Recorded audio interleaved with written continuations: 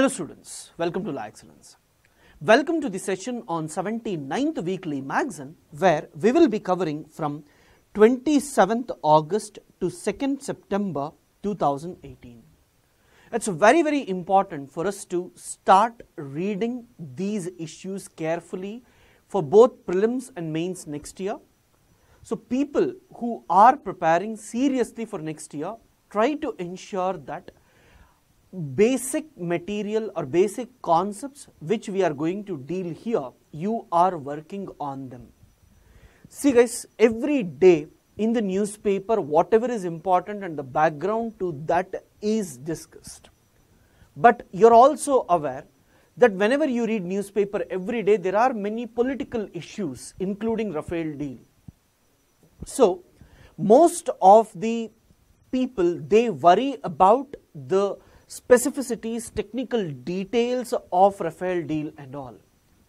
But you're also aware that UPSC will never ask you any controversial questions of that sort. UPSC's focus will be on those areas related to it where you may get some questions about some defense equipments. Augusta, Westland, many things are there. UPSC has never touched or entered into the controversial stuff. Maybe UPSC will ask you how exactly you can improve transparency. So write some measures rather than asking about the controversy as such. So my request to you is, every day whatever you're reading, the articles and all, that should be fine to understand what's going on in the newspaper. But remember, UPSC has never asked you any question which is not relevant over a period of time and which is more controversial. So, weekly, when you are observing these videos, the focus of this will be to highlight and discuss only those news that are important for you. Earlier, I used to do everything because you were not following the newspaper regularly. But now, the prelims based facts and others, whenever it comes, I will highlight them. And also, I'll try to explain the core concepts that you need to understand when it comes to this. And there are few videos which we have not released in between due to some technical problems. We could not get it on time. Over a period of time, I'll cover every magazine that is present. And there were few students who were asking for these magazines. You can please visit laex.in/testprep and you will get all those videos and also the magazines that are required. Is this fine? So guys, let's quickly get into those issues which are important in this particular week. Kerala floods is one issue which is never going to stop, at least for next 4 to 5 months, mainly because even though the impact has ended, you will see certain news about certain people suffering due to this particular case. You never know among these who will be important for you. Southwest monsoons had created huge deluge in most of the west flowing rivers. So my request to you, please try to read about the west flowing rivers. And almost all the districts of Kerala were affected. So please try to read about the districts of Kerala ones. Once these two are done, try to see the difference between the cyclones impact in east coast and monsoon impact in the west coast. They might not have asked any question this year. High possibility they may ask you next year. Please be careful. And here in this particular article, what is important for us is about the Chola Naikans, who is a tribal community present in Ghats of Kerala, mountainous region of Kerala. And these people are moving out of the mountainous region and they are going to the plains because of lack of availability of resources, lack of infrastructure, no movement of people or goods to these regions have made them to move towards this particular area. High possibility UPSC may ask you a prelims based question about the tribal community itself. Sometimes whenever tribes are in news, please try to read rather than remembering some 700 to 800 tribes which are present in different parts of India, whether they are under scheduled tribe or not. The next important point about the multi-purpose dam project in Dehradun over Yamuna river is about the Laex multi-purpose project. Now here I want you to know a very important thing, that is, one side Kerala is in floods because of dams. Second, the world is thinking of stopping constructing more dams, especially in the developed world. Whereas India is still focusing on construction of dams, especially in ecologically sensitive areas like Uttarakhand, mainly because development of most of the regions are dependent upon the power availability. And remember, in geography you will be reading, wherever there is enough power supply, there is high possibility that almost all the industries will come and start establishing in that particular region.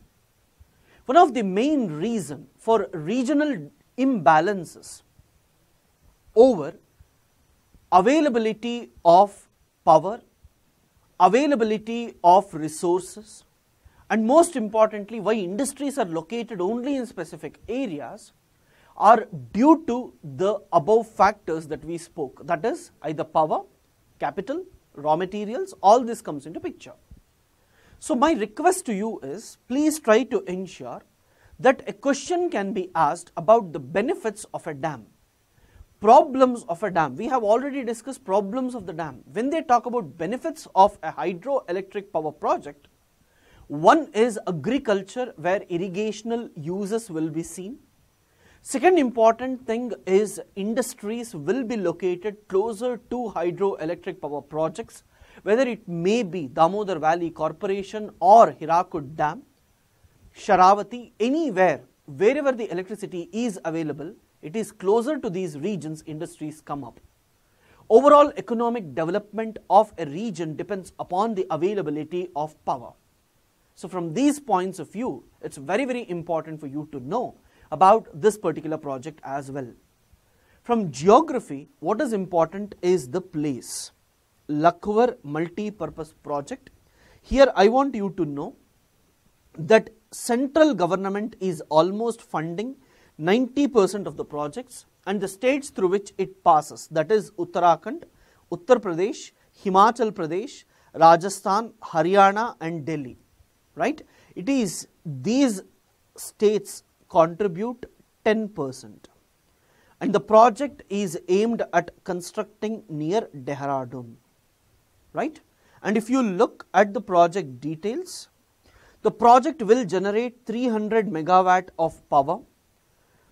It will help 33,780 hectare irrigation potential, and that would become the command area of that region as well. Uttarakhand will bear the cost of power component, get the total benefit of power generation, that is whatever power is generated, that will go to Uttarakhand. And it is very important because Uttarakhand is one of the least developed states, mainly because of lack of availability. And if you see Bhutan and Nepal, which claim that they have huge potential in hydroelectric power generation, even Uttarakhand and Sikkim can be. And as I told you, center is going to fund at least 90%, and remaining 10% is by the states. The next important issue which can be asked definitely is about the Legislative Council, which is about to come in Odisha. Here I want you to know that Similar to Parliament, where you have Rajya Sabha and Lok Sabha, even within the states, you can have legislative councils and legislative assemblies. Legislative assemblies are present in almost all the states and it should be there. Union territories, few are exception. But when it comes to legislative council, the state government has to pass a bill and it has to send to the central government, and if central government also accepts it, then you will have a legislative council which will be set up in that particular state. And the procedure is different. So we will see the procedure, everything here. Now the benefit of this is, this would help several people to enter into the legislative assembly indirectly. That is, if they want to become ministers and all, then they can get an alternative route similar to Rajya Sabha. Rajya Sabha elections is different from the legislative council elections. We will see each one of this. Now, which is the state which is planning to go for this? It is Odisha. So they may ask you anything with respect to this. Now, this is elected by local bodies, legislative assembly members, right, graduates, teachers, etc. And members are known as MLCs, and their period is for 6 years, and every 2 years after that people will keep on retiring, right. So it is a permanent house similar to Rajya Sabha. And if you look, MLC must be a citizen of India, at least 30 years old, mentally should be sound, not an insolvent, and on the voter list of the state for which he or she is contesting an election. Very, very important. Yeah. There is a procedure to choose the people. 1/3 are elected by members of the local bodies, especially municipalities, Gram Sabhas, Gram Panchayats, Panchayat Samitis and Zilla Parishad. 1/3 are elected by members of legislative assemblies of the state from among the persons who are not members of the assembly. I told you, right? They will vote. 1/3 from the panchayats and all. 1/6 are nominated by the governor from persons having knowledge or practical experience which is similar to the nominated members present in the Rajya Sabha. And then 1/12 persons are elected who are graduates of at least 3 years. 1/12 are elected by persons engaged for at least 3 years in teaching in educational institutions. Teachers and all comes into picture. Graduates and teachers. And the states where legislative councils are already present: Andhra Pradesh, Bihar, Jammu and Kashmir, Karnataka, Maharashtra, Telangana and Uttar Pradesh. In most of the books, Telangana will not be there because it is also a recent one, right? So guys, this is very, very important for us. Please try to read in Lakshmikant about the Vidhan Parishad, how it is formed and all. The next important issue that we need to focus is about easing tensions between United States of America and Mexico. Here I want you to know there is something called as North American Free Trade Agreement, which was in between Canada, US and Mexico. And according to this, goods and people can move after taking permission. Remember, after taking permission, US is opposing this mainly because now there is lot of illegal migration taking place, right? And not about the legal migration. Next important thing is NAFTA actually helps in selling American goods in Canada and Mexico. Now, due to Trump's adamant thing that he wants to construct a wall and stop illegal Mexicans entering, Mexico is also having wage of war, or they are also saying that they are not interested to be part of this. So this fight between US and Mexico has led to there may be collapse of NAFTA in future. This is what people are predicting. Until and unless it occurs, don't worry about this. But as of now, NAFTA has the countries Canada, US and Mexico. That should be enough. Fine. UPSC will not ask you because India is nowhere concerned and India do not have free trade agreement with NAFTA as well. The next regional organization which is very, very important for India is about the BIMSTEC. And BIMSTEC, when I say, I have already told you, it is Bangladesh, India, Myanmar, Sri Lanka, Thailand, Nepal and Bhutan. And here we are talking about the connectivity project among all these countries. And I told you Bangkok Declaration actually led to the formation of BIMSTEC. And many people argue that BIMSTEC was formed to counter SAARC. In SAARC you have Pakistan. India and Pakistan issue was more highlighted in SAARC rather than talking about other issues. This led to a lot of problem in SAARC.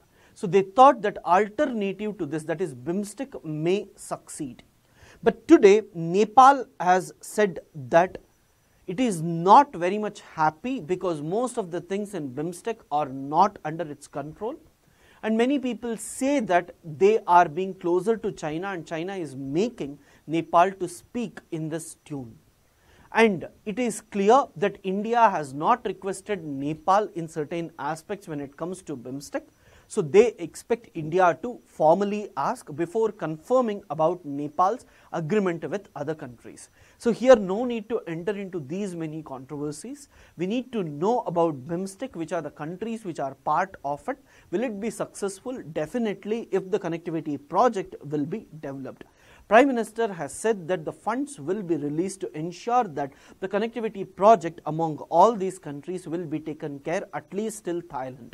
And if this works, then our Northeast will be benefited. So two things you have to understand. One, for Northeast connectivity and development, BIMSTEC is very, very important. And also to our Act East policy, BIMSTEC will be very, very helpful.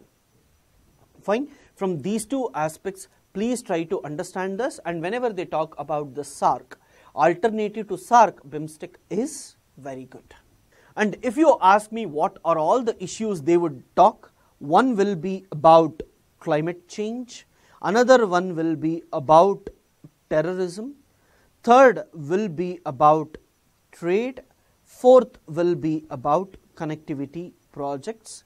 So guys, these will be always there in almost all the regional organizations. So no need to read what is the actual content. Fine. The next important issue which you may use in science and technology, or for that matter you can definitely use when it comes to international relations and also science and technology, is about the innovation cell which Ministry of HRD is planning. Here I want you to know, being a developing country, India is spending very less money in research and development. As the money reduces, investment in research and development reduces, the progress of the economy will also reduce. So it's very, very important for us to ensure that India will focus on innovation, and this has to be done at the higher educational institutions mandatorily. At least at the master's level, most of the people, if they can work on the problems which India is facing, that should be more than enough. In almost every problem, especially associated with geography, we say investment in R&D is very, very important, and that to promote it, you have HRD ministry focusing on this. We basically try to say lab should be connected to land, but before that, colleges has to be connected to the lab. So that is, the lab facilities has to be present in every colleges. The next issue that is very, very important for us is about Island Development Agency. Remember, we have hill area development, island area development, command area development, watershed development. All these were projects aimed at demarcating India geographically and try to provide all the facilities that are required for its overall development. But most importantly, you should know its objectives and all. It is basically chaired by Home Minister, and its aim is for holistic development, means all-round development, whether it is social, political, economic, cultural, everything comes into picture. Now, what should be the main focus? Whenever we talk about islands, the sustainability, sustainable development is very, very important. Community participation is important, and also preservation of the ecosystem is very, very important. Now let me tell you what are the objectives. Can you see, first important thing is ecosystem. Most of the islands, they are rich in ecosystems or biological diversity that needs to be protected. Second, the conditions of the communities there have to be developed by providing them skills, insurance, right, banking facilities, whatever you say has to be provided to them, education, health, everything.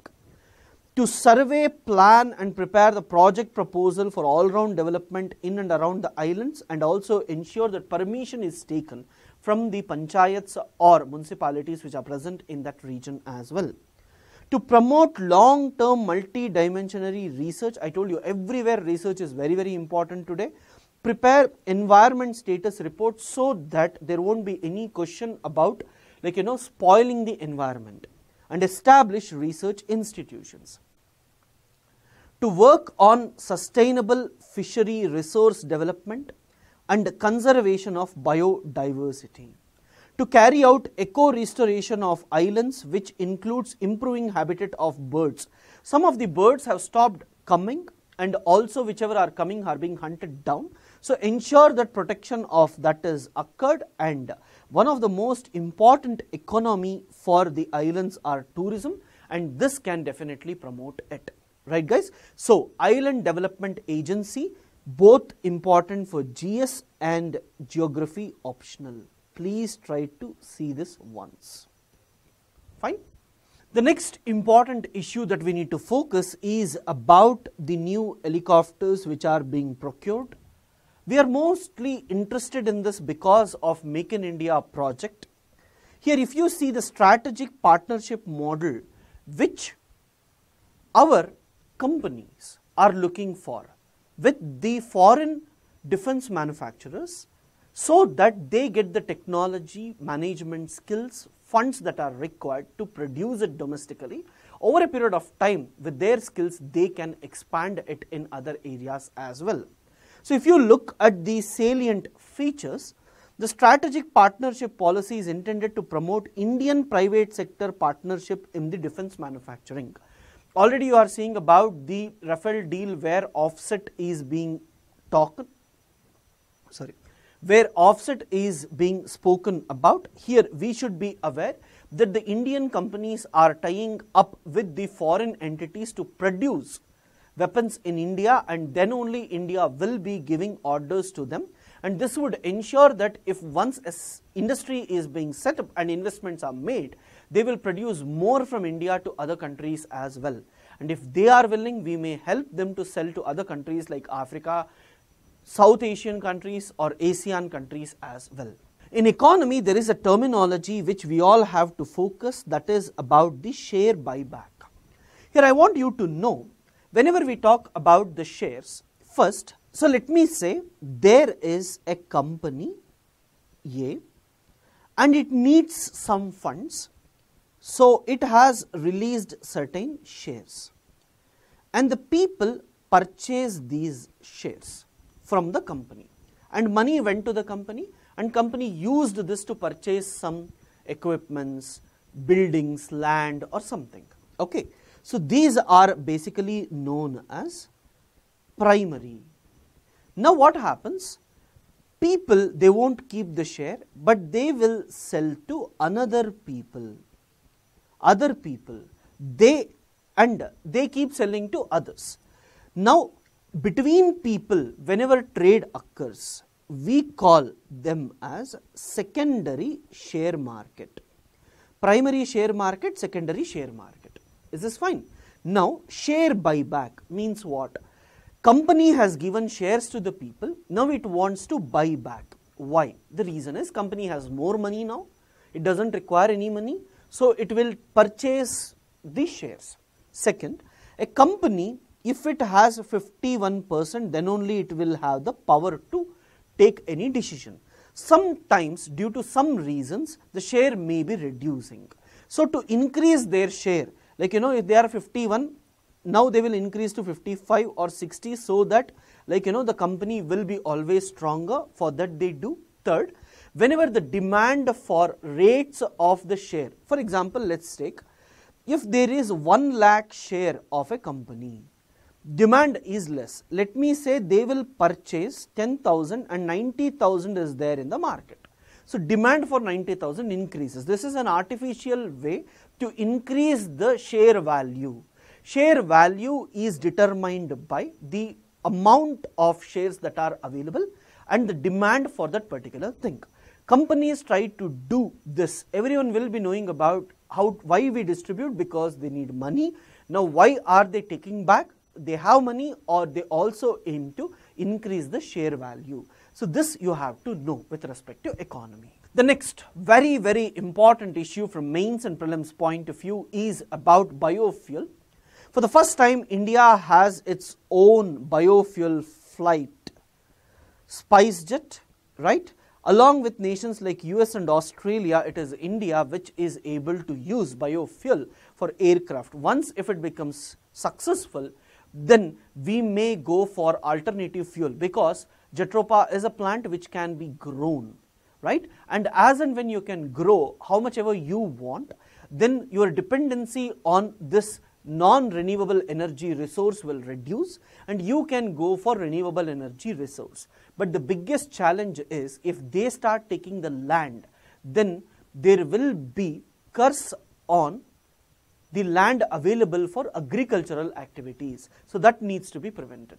The next important issue is about Horizon 2020, where European Union and India are coming together in research and innovation for developing vaccine for influenza, which will help protect the people worldwide. Horizon 2020 is biggest EU research and innovation program ever, with nearly 80 billion euros of funding available over 7 years, and it tries to eliminate some of the major diseases which are being affected in the developing countries. Right? The goal is to ensure Europe produces world-class science, remove barriers to innovation, and makes it easier for public and private sectors to work together.